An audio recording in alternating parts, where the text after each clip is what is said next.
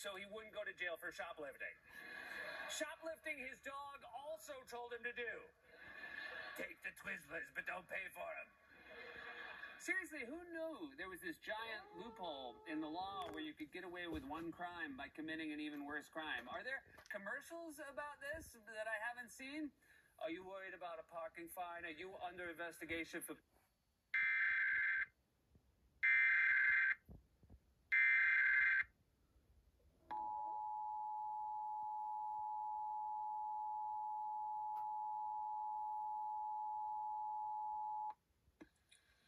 This is a test message from the Emergency Alert System originating from the State of Wisconsin Emergency Operations Center.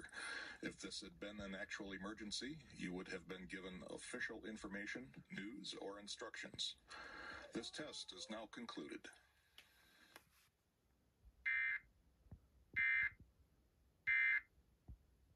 Except for dog napping!